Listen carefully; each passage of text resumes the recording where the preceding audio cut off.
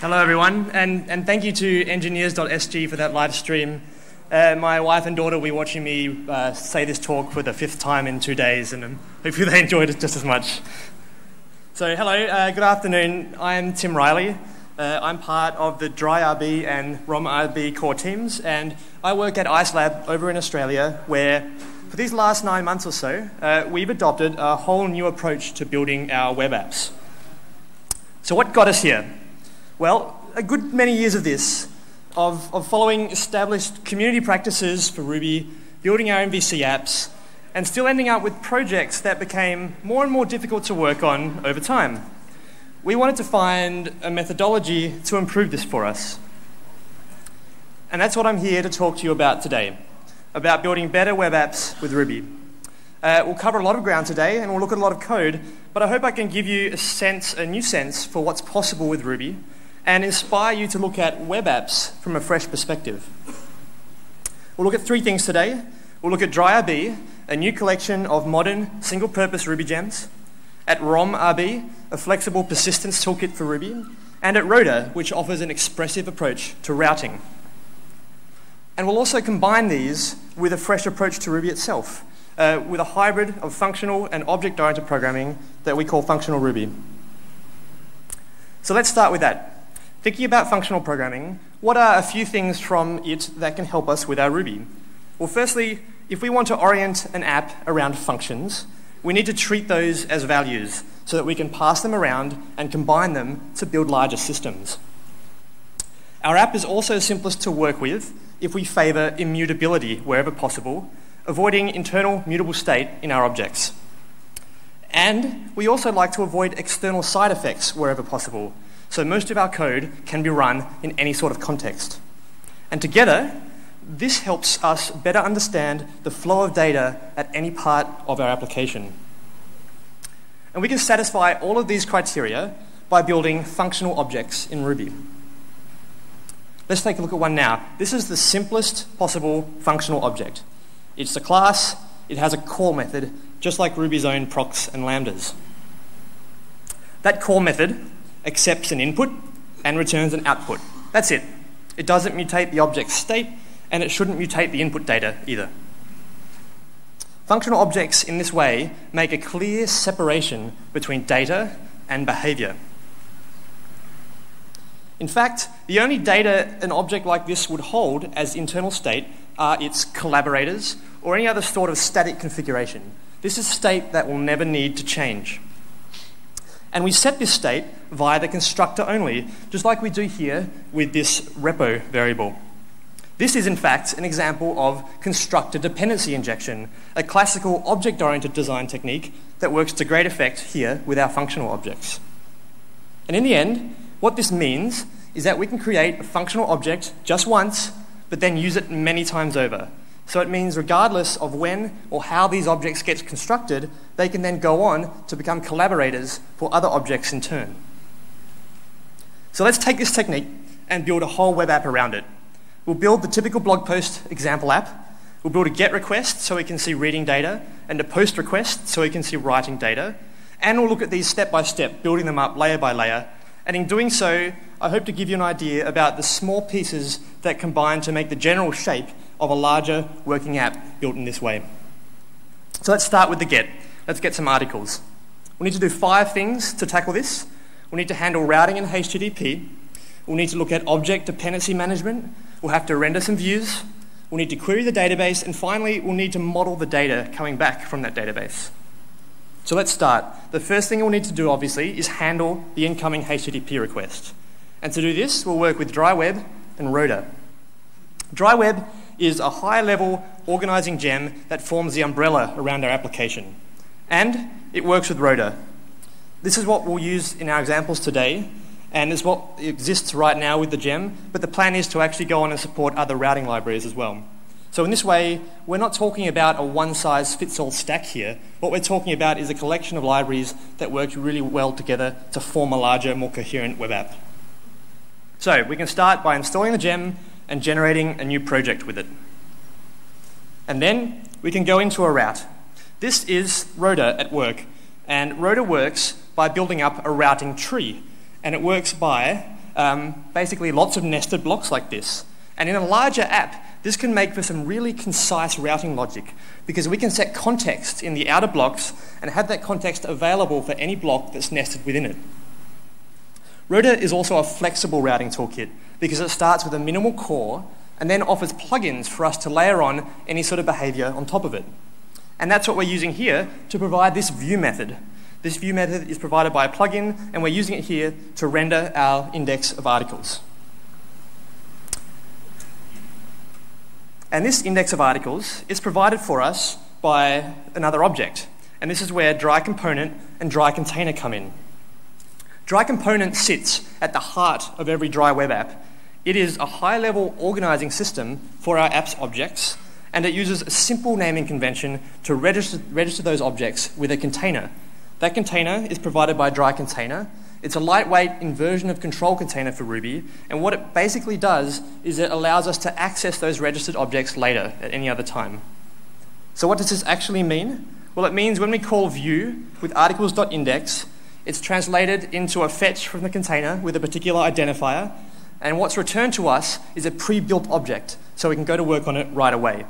And that pre-built object is automatically made available to us based on this simple naming convention from a matching source file.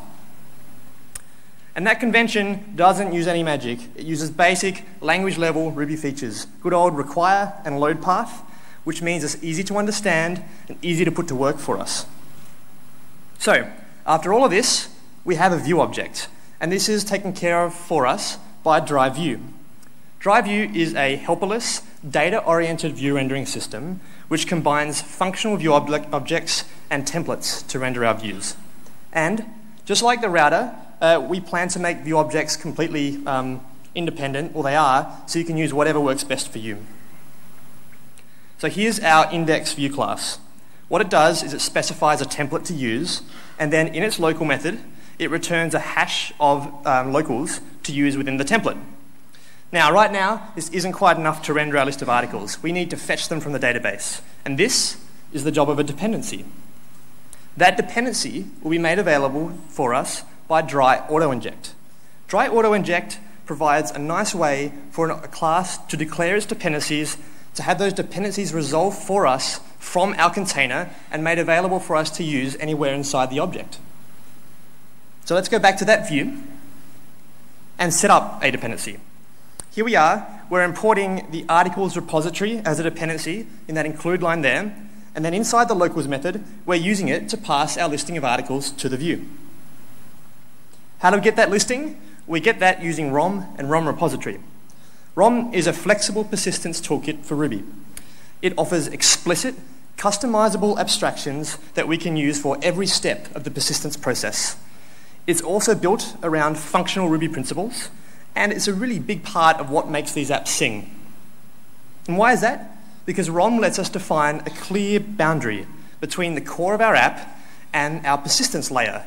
It lets us hide away the nitty-gritty details about persistence and let our app's core objects stay clean and focused on their own jobs. How does this boundary look? Well, here it is with our repository class. We're saying here that we want to work with an articles repository, and we define a listing method which specifies that we want published articles only in this case. Now, ROM is actually a multi-backend persistence toolkit. And since we want to work with SQL here, we'll use this SQL adapter, and we'll use that adapter to set up a relation. A relation is an example of ROM's explicit abstractions that we can use at various points. What the relation does is define a mapping to a particular database table or database view. And here we're using it to define a published query method, and that specifies that we only want the rows where that published column is set to true. This is a great example of ROM's explicit design because it allows us to define exactly the persistence API that we need for our app and nothing more, which means that every interaction with the database goes through code that we've written. So we have full control over those interactions, and that will be a great comfort as apps grow larger and get worked on by many people. So with this relation in place, we can go back to our repository, which will now return the right data.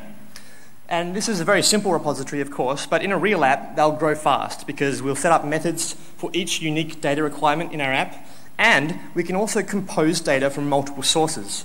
So this is why it's helpful to keep that low-level query logic encapsulated back in those relations. By default, repositories just return plain struct objects, but we would like them to come back as objects that are more specific to our domain. And this is what we do here. We're specifying that we'd like our objects to come back as article entities. So, how will we make these entities? Well, we'll make them with dry types. Dry types is a type system for Ruby. Not a language level type system, but more something that just gives you some stricter typing in the places where you care about it the most. And where we care about it in this case is when we're modeling our article entities. We want them to contain exactly a certain kind of data. And dry types here won't actually allow us to even initialize these objects with invalid data. So it means when we have an instance of an article, we can be 100% confident that it will contain the data we expect, which means there will be much less second guessing when we're working with these instances, and it makes building things like our views much more simple. And unlike active record models, which we might be used to working with, we don't mutate these structs by convention, which means they're much simpler to pass around our app because we don't need to worry about accidental side effects or accidental mutation along the way. So, back to our view, with the repository in place, everything is complete. So we can make our template, call the view object, and get the output we want, our list of articles. And one thing to note here is that this is completely standalone view rendering. So we can use the same mechanic anywhere, not just for rendering pages, but for anything we want, even in things outside the normal HTTP cycle, just like rendering emails, for instance. So we can come all the way back to the top, back to our routes, and our job is done. We've got our list of articles. What did we do again? Well, we used dry web and Roda to handle routing and HTTP.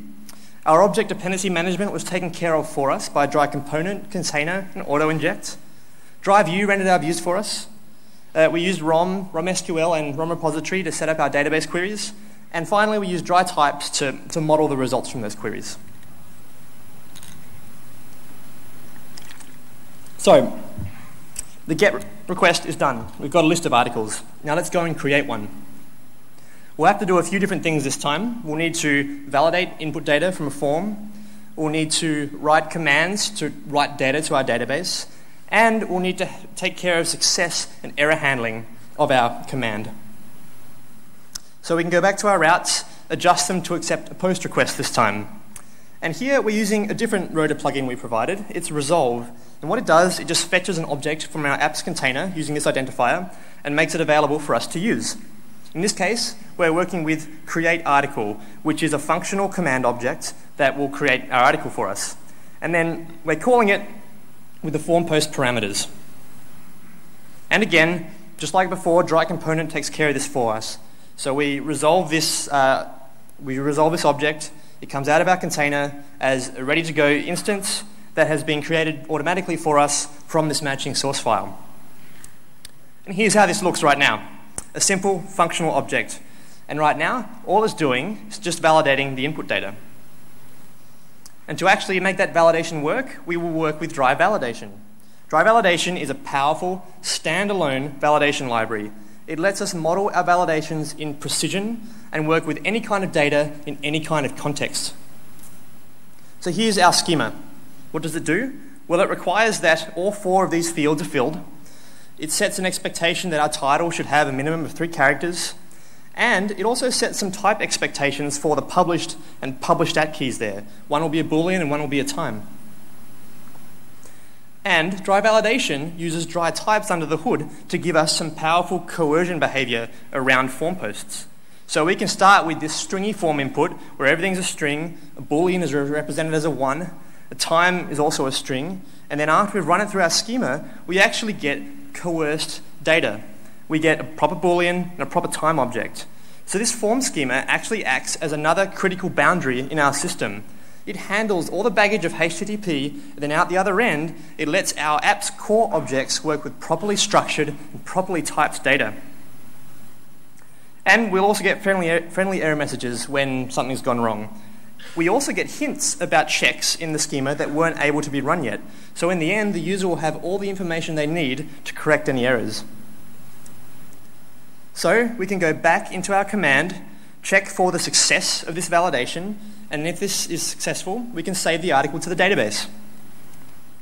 We've done this by injecting our repository again, and then on the repository, we're calling create with the valid form data to persist the article.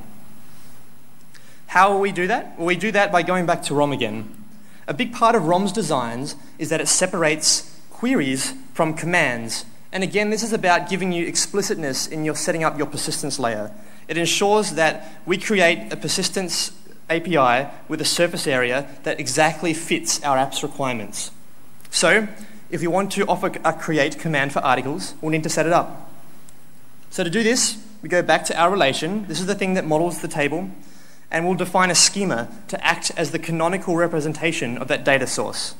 And we do this here again because ROM is a multi-backend persistence toolkit. Not everything can have schemas that are inferable, like from database tables. Now, if you're using ROM in a larger framework where it's more integrated, for SQL this might be taken care of for us, but it's still great to have this facility available to us because it means we can project data freely in a way that's optimal for any part of our app. But in the end, this schema is used here to ensure only the right data is written back to our table. So we can go over to our repository now with the schema in place, and all we have to do is declare this create command. We'd like it to offer a create command for us. And everything else is taken care of for us. It goes back to that schema and makes sure the data can get written right through. So now our create article operation is fully functional. And we're doing one more thing here, in that we're returning an instance of the article as the final result, just so we have consistency in what our app's objects return. But so far, this is only handling success. We want to handle failures as well. So this is where monads come in. Monads are another concept from functional programming that we can put to good use here in modeling success and failure results of our operation. And we'll do this with dry monads and dry result matcher. We can integrate them into our operation class like this, and what it offers us is meaningful, workable output for both success and failure results. And we do it by this. We do it by wrapping our return values in either right or left objects. Both of these are instances of the either monad, but in practice, it just means that in the end, the single return value we get is something that has a consistent API, regardless of whether it's a success or a failure. And it enables things like this nice, flexible result matching that fits really well into our Roda routes. By working this way, we actually elevate failure handling to be a first-class concern, because working with failures becomes just as easy as working with the success case. And in this case, we do two things. On success, we redirect, and on failure, we re-render the form, pass the validation object back so we can present the user with some errors. Also notice here that this is the only place in this request that we've actually handled anything to do with HTTP. So just like our repository was a boundary between our app and the persistence layer, the Roda routes here are another boundary between the world of HTTP and the world of our app. Our app's objects only need to concern themselves with doing their job and then returning success or failure, knowing that back up in the routes here, they'll be handled as appropriate for the request to be completed. So we've posted our article. This request is complete. And we used dry validation to validate that input data. We went back to ROM to create some commands, and then we handled the success or failure results with dry monads and dry result matcher. But our app is not really done here. We've done these two requests, but as we know as developers, our work is never done. Clients come with more work for us, and we have to satisfy that. In fact, dealing with change gracefully and effectively is a key part of our jobs. And everything we've done so far today has been to prepare ourselves just for this very thing. So let's look at some examples of change. Say we've got a request to make a new article form for admins or power users. Well, to do this, we'd start with a new view object and a new template, and then we could decide whether we want to reuse that existing create article operation or make a new one that more appropriately satisfies our requirements. And either way, we can be confident about the changes we're going to make here, because in an app built around loosely coupled objects, focused on single tasks with external dependencies injected, writing tests becomes very easy. In fact, we can do much more in true unit test style in complete isolation, because our dependencies can be passed in as test doubles, which lets us focus more on the code under test rather than the world around it. And this is particularly useful for things like database-backed applications because there's no need to globally stub out database calls or anything like that. And the end result is better, faster tests and more confidence in our work. In fact, dry component does a little bit extra to help keep our tests fast. When we use it and run any single individual test, the components in our app boot up completely empty. They don't load any files. And then when that test runs, the smallest possible set of files just for that test to complete will be loaded. This means that individual tests run in the minimum possible time, and it makes for a truly responsive TDD cycle. So that change was fairly straightforward. Let's look at a more complex one now. Say we want to email some subscribers a notification when a new article is created. Well, there are various ways we could handle something like this, but we have a truly elegant one at our disposal here. We can use dry transaction to make this change. We've already laid some groundwork in our app. We have a big container of functional objects. Each of those objects returns a left or right monad for success or failure.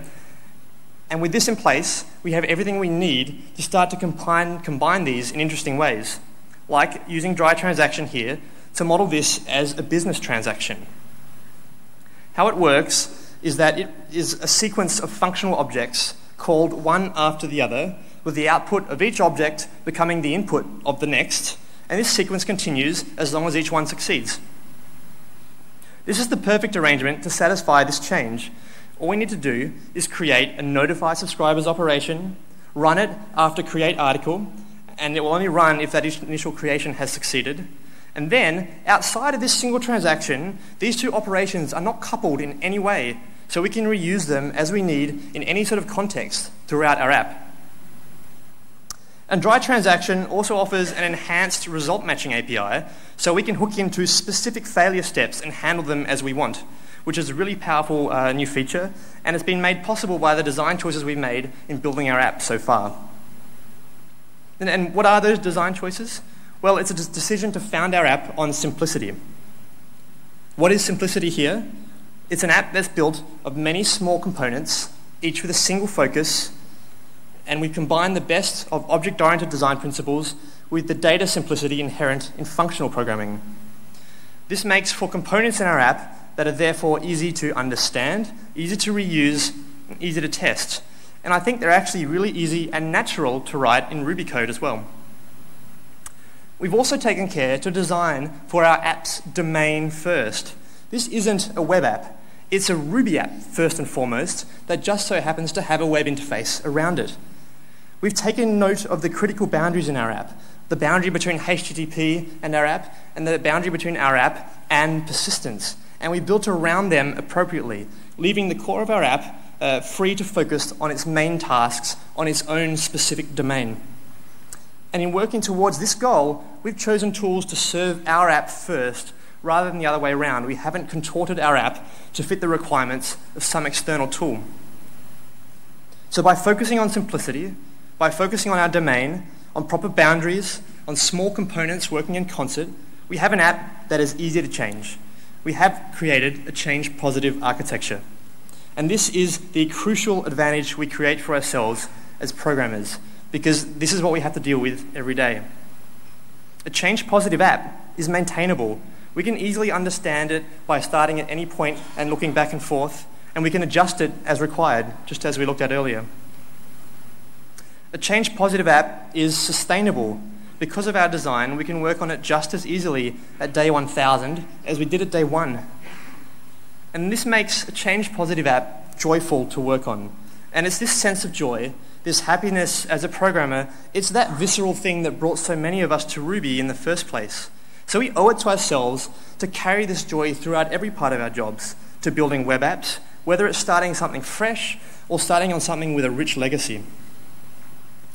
And by choosing to work in this way, we've not only created an investment in our app, we've made an investment in Ruby, because a healthy future for Ruby is a diverse one, with a diverse range of competing tools and techniques. This is what drives innovation in our community and will give it life for years to come. Now, everything I've showed you today was put together by a hardworking team of volunteers So I'd like to thank at this moment Piotr Solnitsa and Andy Holland for their work on DryRB and ROM-RB. Also Jeremy Evans for Roda, and to all the contributors to these communities. They're on the rise. People are adopting them, people are contributing, and we'd love to see you there too. And it's not the only community of this type in the Ruby world either. You may be interested in checking out Hanami or the Trailblazer project. Both of these integrate with various DryRB gems, and they offer their own unique takes on web app development, and one of them may be just right for you. But if you're interested in learning more about DryRB, I have a web page full of resources to go along with today's talk, including slides, links, and real working open source example apps. Please find me at the conference. I'd love to talk to you.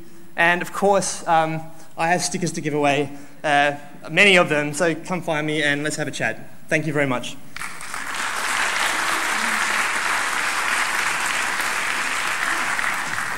I think we can open one question for Tim. Anyone? Go. Hi, Gabe. Okay, I'm convinced. I want to build apps this way. I'm going to go to the bit.ly, dry RDRC. I'm going to learn about it. What's going to be the first speed bump that I hit, right? Because you painted a lovely, glorious picture, and I know that a lot of it is going to be easy. But when I hit that bump, if I hear from you what I'm going to expect, it might make it easy for me to get over. I think what it might be is that, yes, what we're doing here is doing a little more of the work in connecting the pieces in our own apps that might have otherwise been taken care of for us by larger frameworks. But I think that, so you might find there's a little bit more friction in getting those first few features out because you've got to perhaps discover some of your own design patterns. Some of these libraries are young, so you may hit up against rough edges, but we do have really active communities and they're getting better day by day. So I think just persisting through those early steps, and also ROM compared to Active Record, for instance, gives you a lot more power, but you also have a little bit more work to do and you sit a little bit closer to the SQL. But just like everything else, this isn't building our app so we can be productive in the first week, it's building our app so we can be productive for years. So I think it's keeping that end goal in mind and knowing that the decisions we make today set us up for making our life much easier in years to come with the same code base. Awesome. Yeah. Thank you. Thanks. Thank you very much. Thank you.